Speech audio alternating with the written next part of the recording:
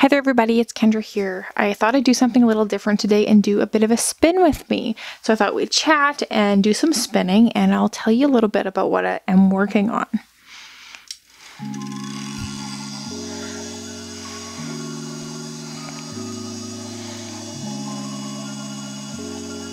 So I'm currently spinning up some BFL fiber that I have dyed, and I'm hoping to make a sweater. That's kind of my end goal here.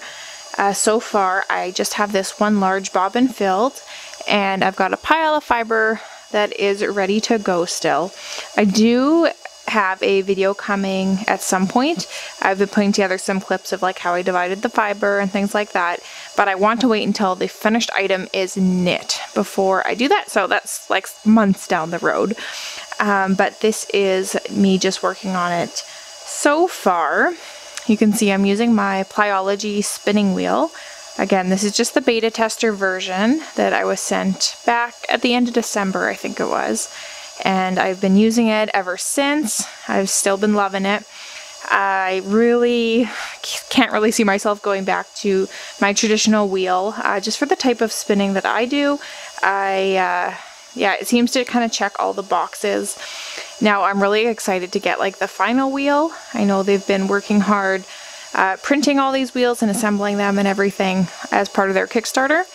And so I'm looking forward to that. But until then, this one has still been working great. You can see though, I do have a little paper, that blue that's spinning there, tucked in, and that was from an issue back in January. I think I talked about it in my plyology video, where there was one piece that had a bit of a crack in it, and I got some instructions to fix it, but before that it had started rubbing the gear a little bit, so it was slipping. And so just putting in a little extra thickness there solves it. But I will be getting another wheel, and they have addressed that problem for the wheels that will be going out. But that has, just putting paper there has totally solved it. It's still usable for me. And you can see I don't have the foot pedal, or maybe you can't see, but you maybe saw that I flicked it on instead of using the foot pedal to turn it on. And I have really been enjoying that feature, even though, like I've heard on, I think it's the Ashford's e-spinners, that when they introduced the foot pedal for on and off, people really like that. For me, when I stopped using it, it was even more portable to not have to use that attachment. And because I do just like short forward draft, it's not a problem to turn it off on the spinner. And I've just been liking this whole assembly for when I decide to spin, which isn't all the time. Really, I haven't done too much lately until I decided to pick up this for my sweater spin.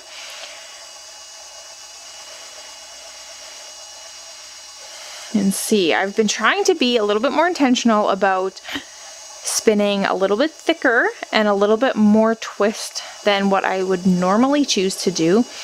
And so it does take a little bit of thinking, and I know that there's definitely some inconsistencies, but I really don't mind. I like it to look hand spun. I like there being some bits of thick and thin, not huge discrepancies, but some of that I do like. I think I'm going to chain ply it too, which will even it out a little, but just because it's my favorite form of plying, and I am hoping to get it quite a bit thicker by doing that, by having a few strands together.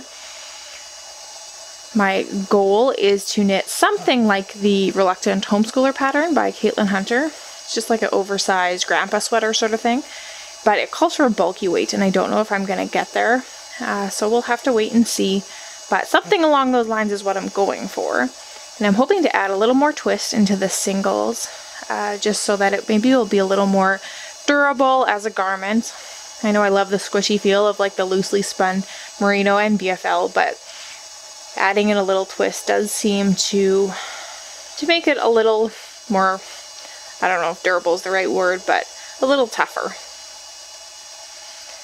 I may be overspun. I don't know how well you can see on this one.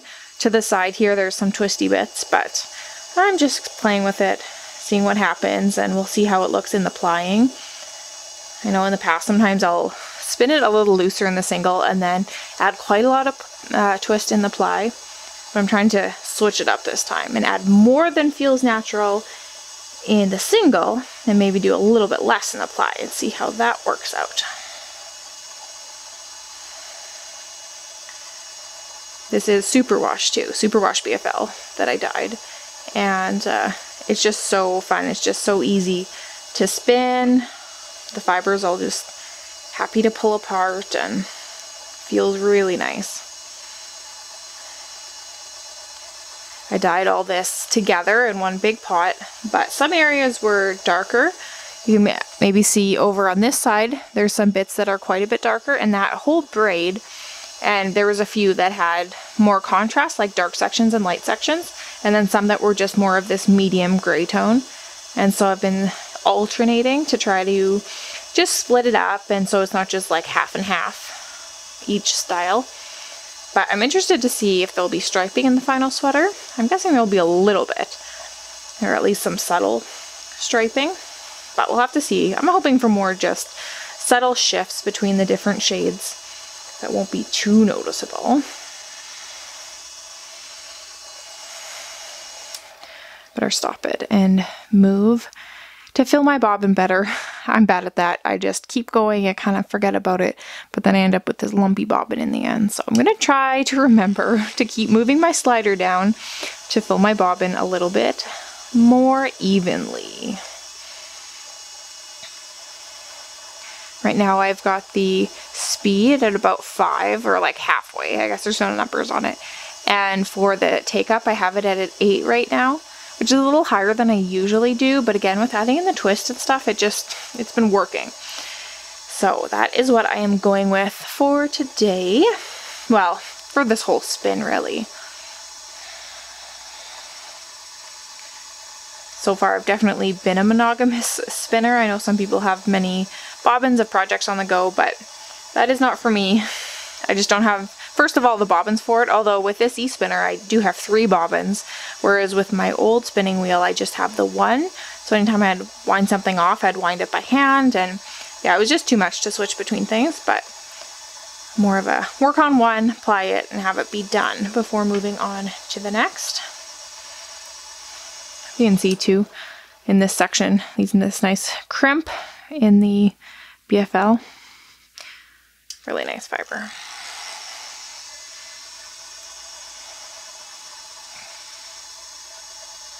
I always find spinning so mesmerizing, to just sit and watch the fluff become spun and go in, and it's a little different for me than knitting or than stitching.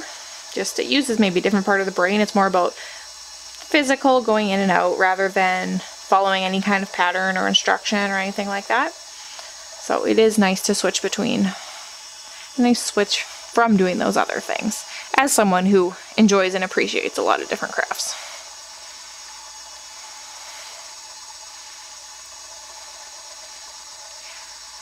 Got a few of these spin or stitch or knit with me things kind of planned. I want to see how it goes.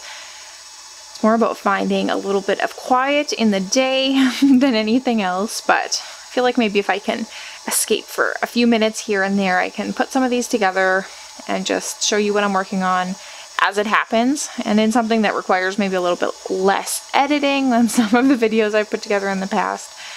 And but hopefully you will still enjoy it. And if you have any ideas or questions or anything like that, please let me know. I'm always interested to hear the types of videos you like to watch. I'm almost through this braid here, and I need to remember to grab one of the ones that with the higher contrast, the black and lighter ones, but I'll get going a little more first. I have a new setup here in my crafty space with my computer, so I'm hoping it works. I just moved it around today, and so far I am really liking it. I feel like I have the same square footage, the same amount of space, but I feel like it gives me more room to do what I want to do, so I'm really happy about that. Okay, I'm going to stop things here. Oh, don't go in. So I thought I'd show you here this braid that has quite a lot of black in it compared to this one here that's a lot more just the medium grays. This is actually the end of it, which I'm hoping gives me enough yardage for a sweater. There we go. I mean, I think a lot of you are spinners, but the super simple way to join, which is a question I've gotten asked in the past, is just to overlap these fibers. and then allow them to twist together. As easy as that. They basically just all get melted together, no problem.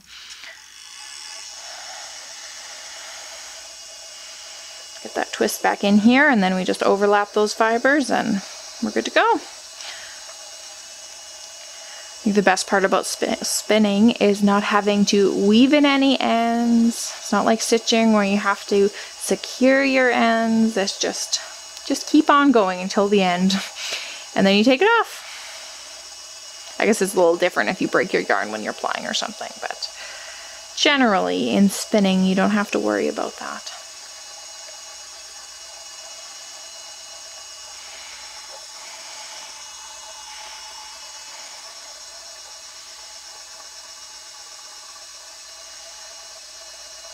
I really like how in these areas with more contrast, how some of the single has some different contrasted bits. I'll show you here. That doesn't really make too much sense, but on here you can see there's some areas where you see the light and the dark, barber pulling kind of. But since it's all one color, I know it's kind of going to meld all together. But I do expect that in the plying we'll see more of that too. More of just the subtle variation. I think it'll be nice for a garment that's not wild colors. Just, again, subtle differences, but still interesting. Having variation makes it really interesting, for me at least, to knit with, rather than just ball after ball of like a commercial yarn. That's one of the appeals of the handspun, is that every stitch is different.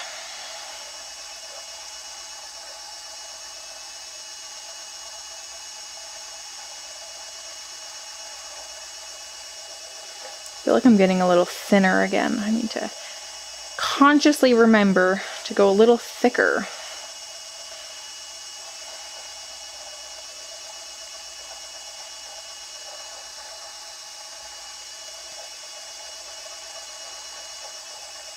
Got some Etsy orders to pack this weekend. I'm really thankful to keep up with mostly just the stitch markers lately. I have some resin ones and enamel stitch markers mostly, and just a mixture of like with the lobster clasp or the fixed string. And yeah, it's been really fun to keep that going and see packages going kind of all over. Back in the winter, I was doing a lot more yarn and fiber, and I really have kind of taken a little bit of a step back from that. I do have a few things still listed on Etsy, but just haven't been doing as much. Really feel like, say, dyeing self-striping yarn is just so time intensive, and when I don't have any childcare, I really notice that it cuts into my normal time. Not that it's not good, and I do enjoy doing it and everything, but I don't want to ignore my kids because I'm trying to dye yarn or anything. And sometimes it feels like a lot trying to keep up with a lot of dyeing at the same time, or trying to get a lot of balls out. So maybe I'll pick it up again in the future, but I think I'd need a little bit of childcare to make that happen. I think I've maybe come to the place too of just realizing, not that you can't do it all, but you can't do it all at once. And yeah, for some of those things, there are definitely amazing people who work from home and are able to get a lot of stuff done, but I'm not really comfortable leaving kids unsupervised or anything to have the chunks of time available to do that. So it's always a balance, and I enjoy the process and trying to figure out what's going to work, because it certainly changes all the time, as I'm sure any of you with kids likely know. My kids are now 7, 5, and 2. So things have changed a lot in the last few years. And yeah, I'm really looking forward to having the summer together and being able to spend some time outside and go camping and just all the fun stuff that happens in the summer, especially with kids and kids getting the summer off from school, and especially living in a cold place where winter is really not so fun. So summer is much longed for throughout the whole year.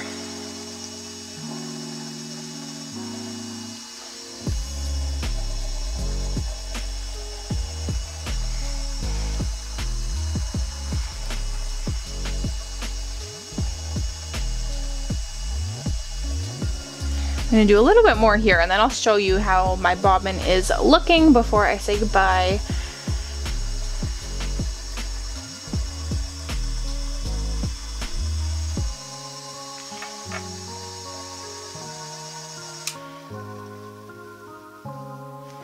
Try to keep moving it to fill it up.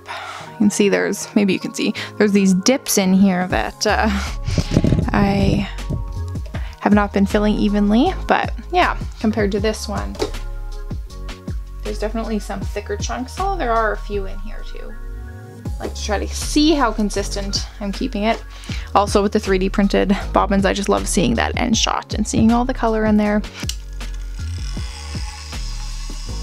I lost there it is. Lost my fiber while I was shuffling around. There we go.